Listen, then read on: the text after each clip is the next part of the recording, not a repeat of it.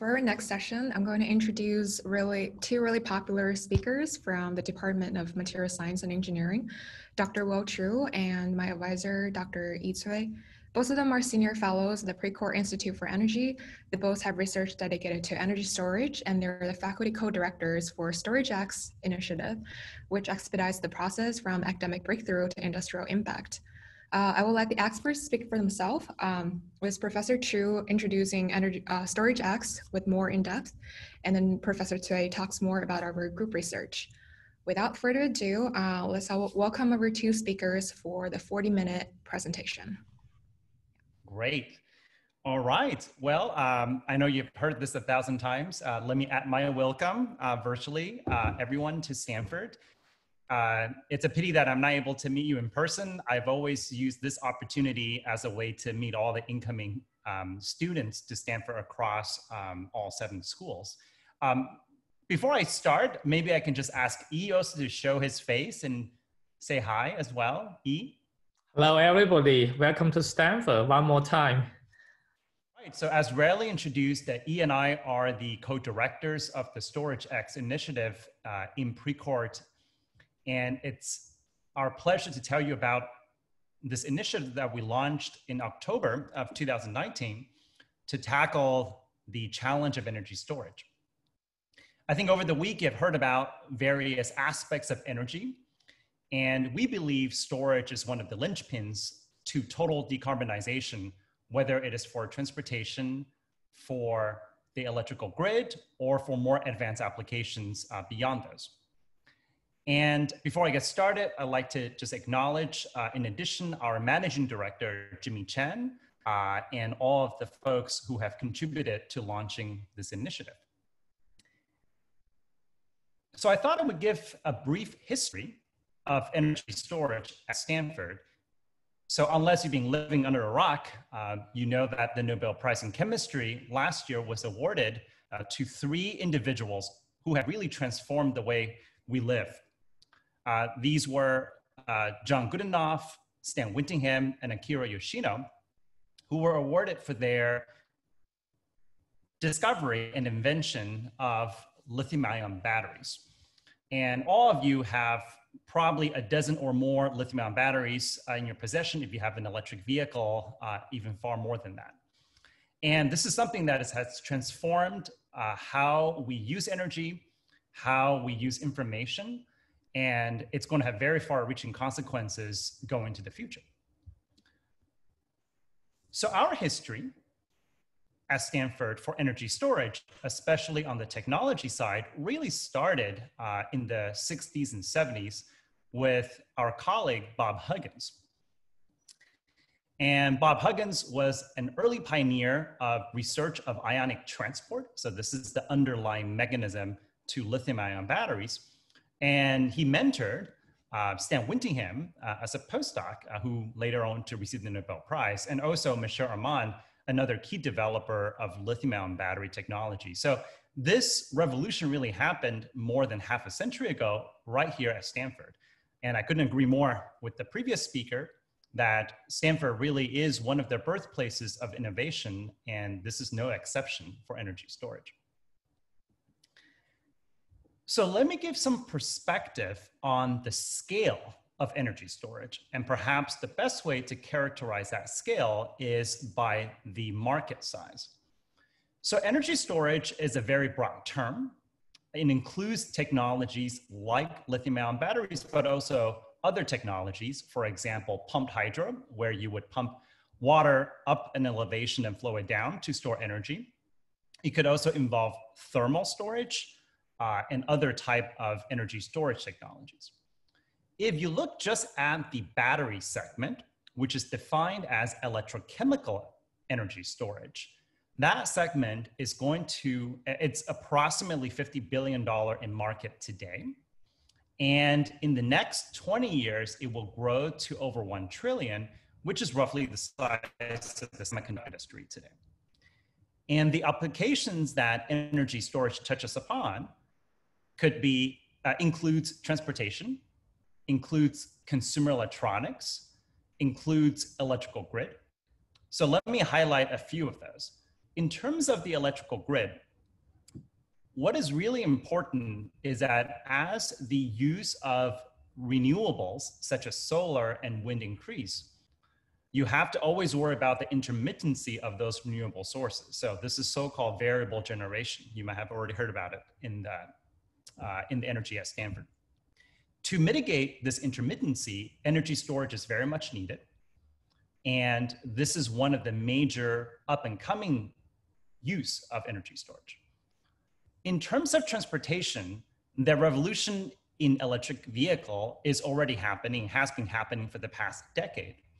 Looking forward, the cost will continue to decrease for electric vehicles because of a cost learning curve in battery technologies. But also, as the cost comes down and performance increases, new applications will emerge as well. For example, we already see the emergence of drone technology using batteries, but as they get better, batteries will also enable electric aviation. It would enable freight beyond just passenger transportation. So I think the excitement and the possibilities are really unlimited. And the Storage X initiative is here to really capture the imaginations of all those working at Stanford and our industrial partners to try to translate some of the fundamental science we do here to real world solutions.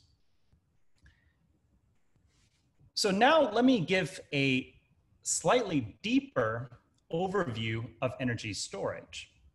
Like many other disciplines we approach here at the Precourt Institute, we embrace the richness in the science and engineering. And this is how we view energy storage. And this is an example for batteries, but you can extend this to almost all forms of energy storage technologies. You really have to think about the chemistries and the materials. You have to think about the devices, and most certainly you have to think about the systems.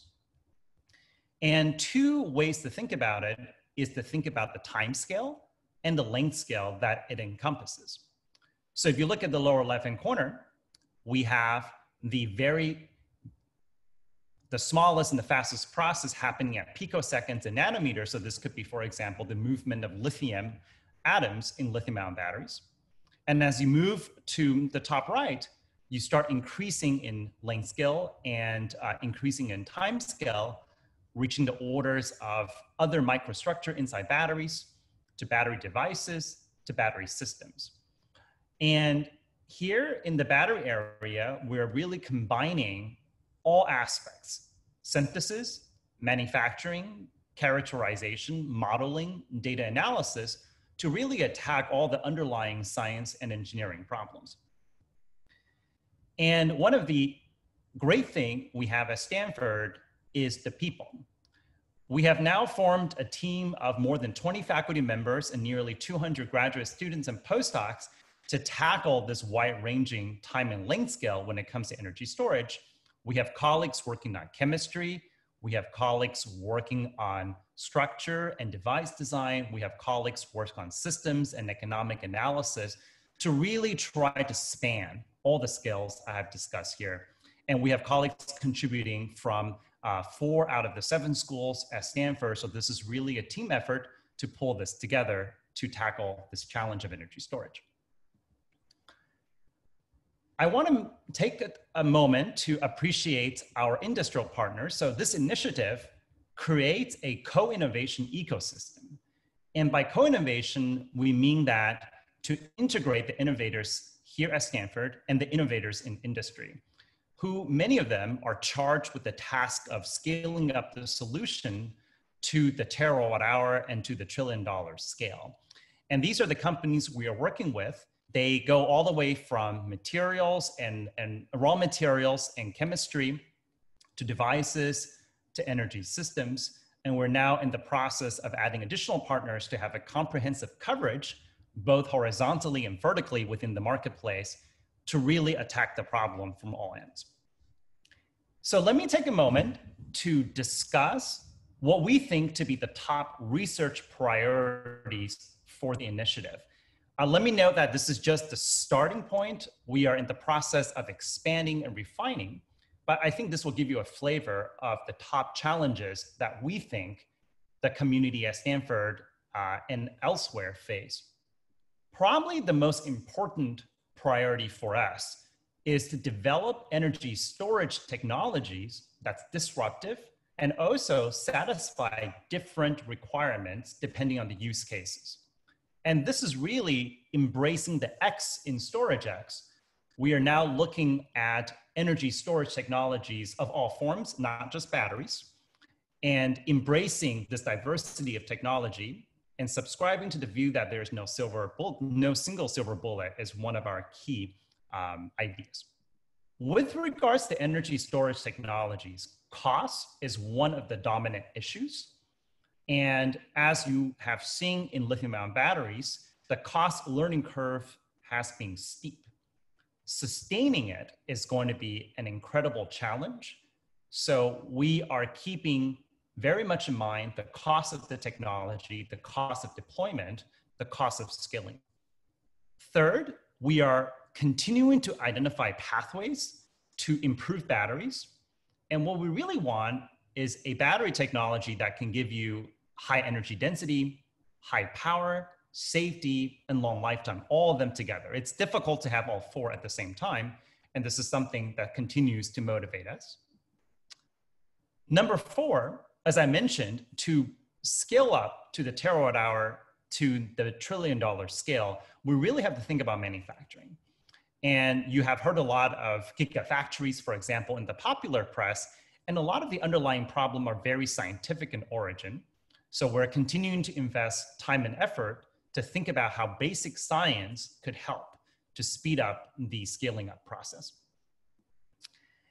Number five, as the battery market continues to explode, a circular economy is very much needed. And this is discussing the reuse, recycling, and the regeneration of batteries, and then to also understand the cradle to grave environmental impact for deploying technologies like batteries. One really good example is the lead acid batteries. Lead acid batteries has a recycle rate of 95%, and this is why we get to use lead, which is a toxic element, in a sustainable fashion. So something like this has not been realized, for example, for lithium-ion batteries. And this is something I think that's going to have far-reaching societal impact in the next 1 or 2 decades. And then finally, it took us about 40 years to get to where we are with lithium-ion batteries. And I do not believe we have 40 more years to do this. So we are now very much concentrated on speeding up and accelerating the pace of research and development. We are leveraging informatics and artificial intelligence to think how we can develop these technologies in a much shorter time frame, which is required by all the climate challenges we have. So these 6 research priorities hopefully give you a sense of what we are after in our faculty colleagues, students, and postdocs. And we also hope you to participate in some aspects of this during your time at Stanford. So let me say a few more things and hand it off to E. One of the pillars of Storage X is to connect fundamentals to translation. On the left, I'm showing you some of the key characteristics of academic research. These include fundamental understanding, materials design, big science facility. You heard from Professor Chueh Gao, who is the director of SLAC, and our ability to embrace new directions very quickly. On the other hand, we have industrial R&D on the right. And there, the core competence include prototyping, scaling up, optimization, integration, cost, life cycle, business models. And our goal is to empower our students, postdoc staff, and faculty to combine the best of both worlds in a pre-competitive setting with the singular goal of de-risking the commercialization of technology, meaning to deliver the solution at a very large scale. This slide is a little busy, but it lists a couple of the major projects we're working on. You can read them. It gives you a sense of the breadth of the initiative. It really covers everything from technologies to policies to decision-making and other aspects of energy storage. Let me very quickly highlight 2 themes that we're working on. And these 2 things I'm highlighting really capture, I think, the integration of Storage X. One theme is extreme fast charging. So extreme fast charging refers to developing the technologies and the infrastructure needed to charge batteries quickly. And this has very significant impact, not only on passenger transportation, but also on freight and aviation. And to give you a sense, to charge a battery in 5 minutes, for example, an electric vehicle, will take about 1.2 megawatt of power. And this is equivalent to about 1% of a Boeing 737 taking off. So this describes the challenge of the problem. Another way to view the problem is just simply look at the electricity demand, and this was highlighted by the previous speaker. If you think about having 5 million electric vehicles in California in 10 years, this is going to translate to about 50,000 fast chargers. And we're talking about just today's fast charger, not the 5-minute charger. This is your sort of 90-minute charger. This is going to require about 25 gigawatt of coincident peak power. And this means we have to increase the power capacity in California by 2 times. So this gives you a sense of how enormous this challenge is. And here at StorageX, we are really trying to approach this from a holistic manner. This flow chart here describes how energy would flow from the electrical grid all the way to the battery. We have to think about the charging station, managing the grid, high power electronics, high conductivity cabling. We have to think about the vehicle, which controls the charging. And this could be thinking about how to deliver the electrons in an efficient manner, and this will leverage data analytics. We have to think about engineering of the battery packs for managing heat, for sensing failures in the battery. We have to think about the battery cell in terms of the microstructure, the chemistry. And we also have to think about the underlying materials to achieve sufficient kinetics, for example, to be able to move lithium that quickly. So this is one problem we're tackling, and it requires integrations of many expertise. The second theme I want to show you briefly is the circular economy. Again, to give you a sense of how enormous this problem is, by 2030, the most conservative estimates indicate we will have about 1 terawatt hour of second life batteries. So these are batteries that are coming off their first use cases, for example, EVs. And this will result in a tens of billion-dollar market, not to mention embodied CO2 from the manufacturing of the battery. So really what we're thinking about here is how do we make decisions after the battery comes off their first use? Do we recycle it by taking the material and reducing down to the initial ingredients? Do we reuse it in a second life application or third life application? Do we regenerate it? So a lot of these decision making rely on the economics and the valuation. So we're in the process of building a valuation model so we can make these decisions. And it requires input from many things. For example, we're using data science to predict how batteries would behave in their second life use cases. We are thinking about the system engineering. So how do we design the battery pack so they're easily reused or regenerated or recombined from one application to another? And thinking about the actual practice of recycling, how to lower the cost and the carbon footprint, and also think about chemistry strategies to take a battery that has been spent and then regenerating it. So with this, let me stop here and hand it over to Yi, who now will give you a highlight of some of the research in his groups on how nanomaterials have really transformed battery technologies over the past 15 years. Yi? Okay, thank you, Will, for the introduction. As you can see, everybody is really, really exciting to work on energy storage. Let me play, okay. Well, you have seen the very rich history, Stanford right here, to work on batteries. Now expand much further on energy storage. We call storage X. X equals to batteries plus many, many other things. So I want to share with you some perspective after I joined in faculty about 15 years ago. I would say we start the battery program right here at Stanford. So our colleague Bob Harkins has retired for many years. I remember coming in, I didn't even know he was at Stanford. I didn't work on batteries before. So after coming here, it appeared to be already very exciting. It's necessary to have energy storage solution for the car, for the electric grid. I want to share with you some of the examples in my lab. Will has nicely, giving out his time. Initially, we were thinking about also having him to share his group example as well. He has many exciting projects in his group you could learn about. Coming back to this reinventing the batteries, right? You see lithium-ion batteries getting the Nobel Prize last year, but the invention really started about 50 years, 40 years ago.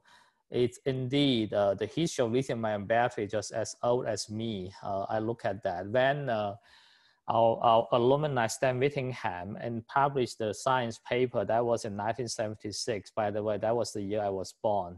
So I oftentimes make joke I was born for the lithium. So in reinvented batteries, try to answer this question.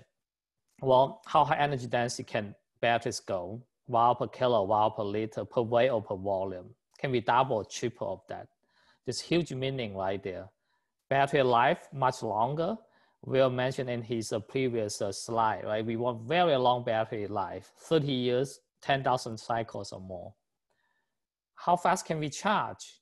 Less than 10 minutes, can we get to 5, right? 5 minutes, you are going to have Boeing 787s, 1% taking off power. That's a lot of power. Can we make the batteries completely safe? Reduce the cost 3 to 5 times? Reuse and recycle? Grid scale and seasonal storage? All these questions has huge research opportunity, looking back to science and engineering. 15 years, I set up research program. Stanford is just an amazing place. I had no battery experience before coming to Stanford. I work on nanomaterials, working on electronics, working on nanowire, quantum dots, and so on. I come to Stanford. That was the time we have Global Climate Energy Project. That's the organization gave me the first funding grant. Let me really start the battery program at Stanford. So over the years, we try to address these challenges I mentioned in previous slides. But let me just highlight a few within short amount of the time. One is, how do we do high energy density batteries? If you look at the Nobel Prize winning work, that's on the left right here, right? That's the lithium iron phosphate, lithium cobalt oxide, and lithium graphite, that's the anode. So vertical axis is the amount of volume expansion once you put lithium in and take lithium out. Horizontal axis is the lithium stored in the host materials. What's the atomic ratio of lithium number versus the material you store lithium? The left, about 1 to 6, 6 host atoms, only 1 lithium. You spend a lot of atoms store 1 lithium. That was the previous 40 years. Then you ask the question, to increase the energy density, I want a lot more. How do I get it? And you need to have these new materials coming in, store more and more lithium, this ratio goes up, and the relative volume change will go up. So if you can make the new materials to work, this is the roadmap I personally really like. I think this is also the roadmap many people will agree.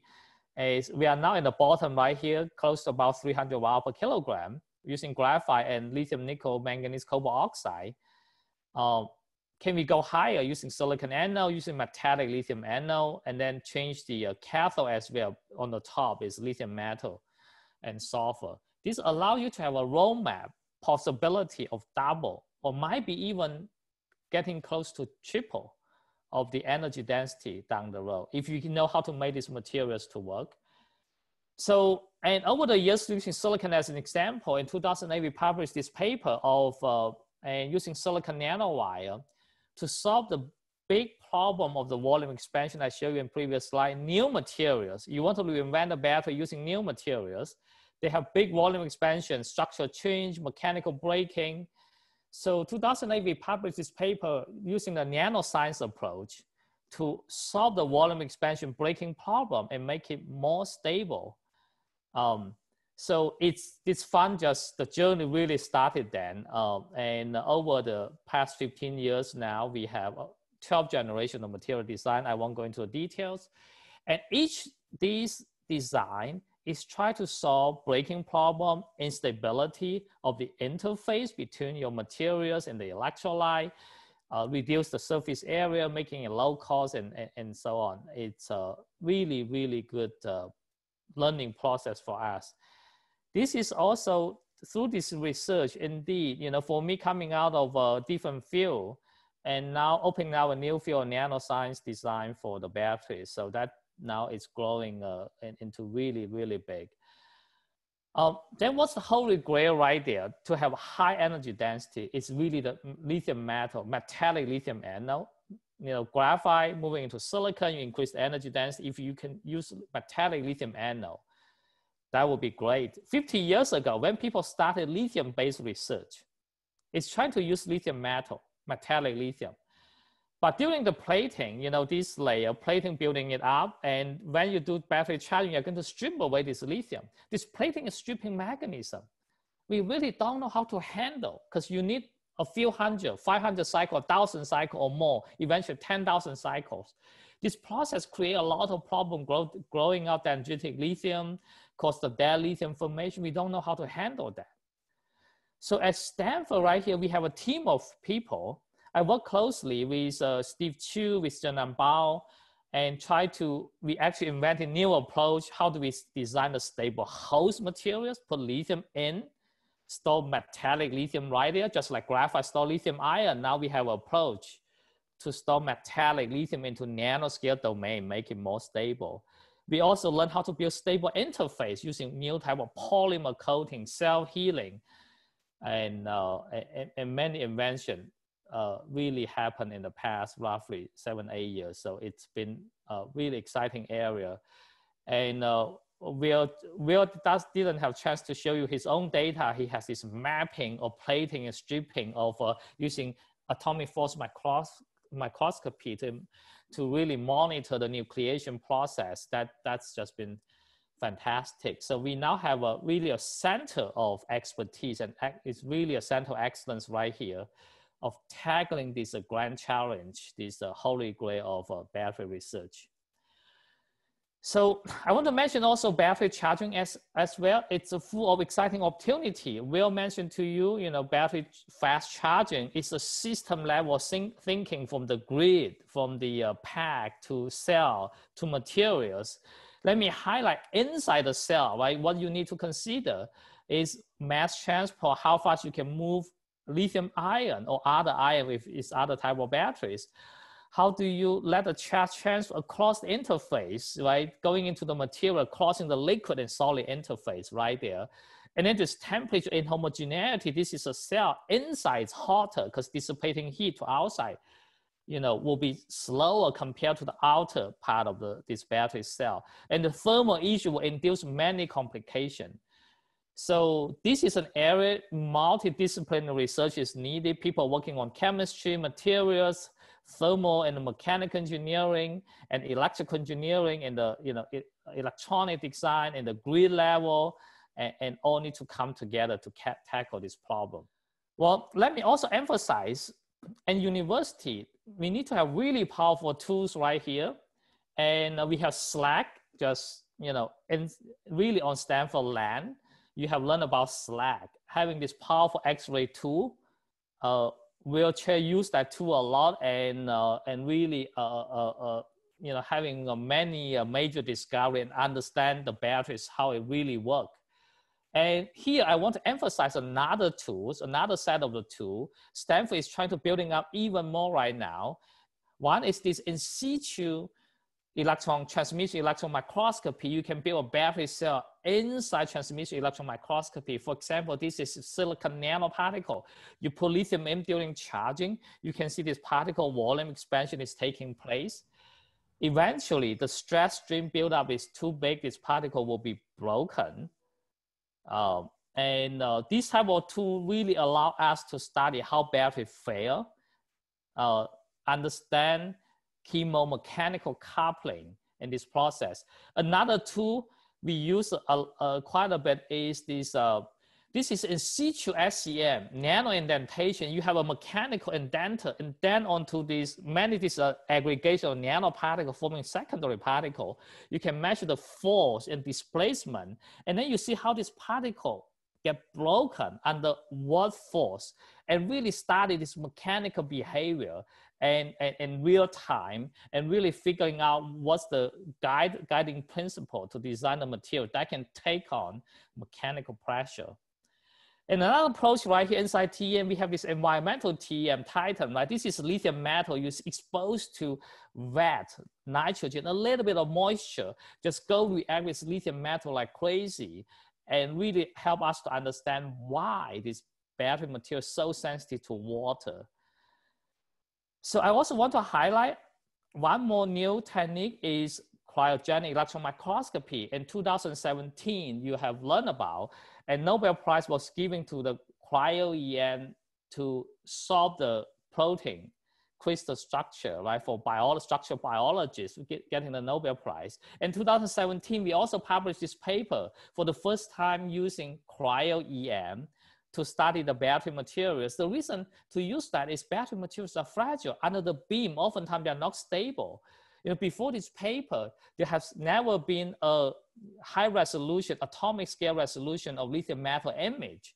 So in my lab right here, we developed this tool. How do you freeze your sample into liquid nitrogen that's very cold and stabilize that, doing a cryo transfer and put it into the TEM grid and make it more stable. And we were able to resolve atomic scale resolution of lithium metal for the first time. This type of tool will open up huge opportunity to look into the battery interface, so-called solid electrode interface, that's SEI, look at many fragile materials, important energy materials, metal organic framework, perovskite solar cells, electro catalysts. Now this is really an explosion stage. Actually, tomorrow is the time. National Science Foundation will start really a TEM workshop to discuss, what TEM tool should be developed to impact energy, quantum materials. So I will end my presentation by sharing with you, resonate with earlier speakers. Stanford is a place combining cutting edge research and entrepreneurship really well. In my 15 years here, when I look back, when I joined the faculty, I know nothing about starting up company, but this environment is really nurturing me to think about how do I take the materials technology from academia lab into industry. I founded Amprius in 2008. Amprius using the silicon nanowire, silicon anode technology, generating the highest energy density batteries now in the world. It's in major discussion with many application companies to use that. For example, Amprius battery enable Airbus commercial drone flying for 25 days without stopping and 70,000 feet. Energy density needs to be very high. And a few days ago, we just announced spinning out a new company for large scale energy storage called Enervanil, and taking out nickel hydrogen, metal hydrogen gas batteries, and now having extremely long cycle life, 30,000 cycle, 30 years lifetime, low cost to impact grid scale storage. There's a new type of textile I work on. Also, we now put into the commercial space. I want to share with you, I have a career clothing right here. This is the warmest clothing ever invented in the world. It's only 0.3 millimeter thick, but this allows you to go to a temperature 10 degrees Celsius and you feel very warm. And to fight with COVID-19, we have this nanofiber technology and made the best mask with a great breathability. Even though this is not related to energy storage, I want to share with you, Stanford is the place to do invention and then even and commercialization. This is the mask from a 4C Air and having the amazing breathability because of nanofiber is in there. And there's many other things. So I'll stop right here. And coming back to energy storage again, that's the topic of discussion today. Will and I will be happy to take any questions you have. talk. I was curious, both of you focused a lot on large-scale energy storage. I was curious, what was your opinion or initiatives in the StorageX program on kind of the opposite end, on Internet of Things, on kind of millimeter cube scale batteries? What technologies do you think we'll need to, I guess, develop in order to achieve kind of wide-scale implementation? Maybe I'll take it first. I think at this moment, opportunity is very wide open. There's not a single technology yet. For large scale storage, it ranges from time scale from minutes to hours to day to weeks, and then to seasonal. And each this time scale, the requirement of the cost is very different. For example, lithium ion might be able to handle, right, day to day, quite well, hours to hours, but seasonal will be too high cost. So that's why it's very wide open. And it could be the battery storage. It could also be thermal storage, for example, and other means of storage. If people come up the right technology with the right cost, the right lifetime, it could fit. So grid scale storage, because of this very different time scale, and it can accommodate many different technologies in this space. Well, I don't know whether you want to add in something. Yeah, I think this is a great question. And to add on what you already said, so for IoT, the requirements are very different. So for example, it has to be small. So you're naturally maybe thinking some sort of a thin film battery that you can maybe build on the thickness of just a fraction of a credit card. One application of it is integration onto a credit card. So I think it will look very different than today's battery. The prominent technology being considered for IoT is solid state battery, which means no liquid, all thin film built, CMOS compatible. So this is going to be a very interesting area. It also builds upon some of the advancement needed for electric vehicle. Flammability of the liquid electrolyte is a huge problem. So it's actually coming together in very interesting ways. In terms of the requirements, IoT batteries have to have very low self-discharge rate, which means that you don't want it to lose energy unnecessarily. And that's very different than electric vehicles. Electric vehicles, if you lose your charge over a month, that's totally fine. But for IoT, you might want it to stay around for a year. So it does call for a different set of technologies to do that. Very interesting, thank you. Is that also one of the programs being pursued by the StorageX initiative or by professors at Stanford? So I don't know about others, but certainly E and I are working very actively on solid-state battery. There are a few theoretical efforts on solid-state batteries as well. I'm not actually sure if anybody's building.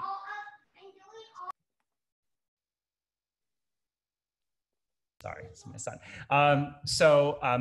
We are developing the materials for solid-state battery. I'm actually not aware of anyone building a battery for IoT. That will be a very exciting directions, I think. Maybe in collaboration with our EE colleagues. So IoT area is very diverse. It's very, very diverse. Probably need to go into what's the detailed IoT like people are looking into. Then you find in many IoT area, lithium ion could already be sufficient. But once you go to the IoT, the footprint is so small. Will mentioned, go to thin film, solid state that's needed. So this probably require longer conversation. And in EE, and a few years ago, I was interacting with our EE colleagues, right? They're thinking about building one type of IoT is you can build a scanning electron microscope and in your pocket. I consider that's one type of IoT. And then you need to have really tiny battery or thin film as an example.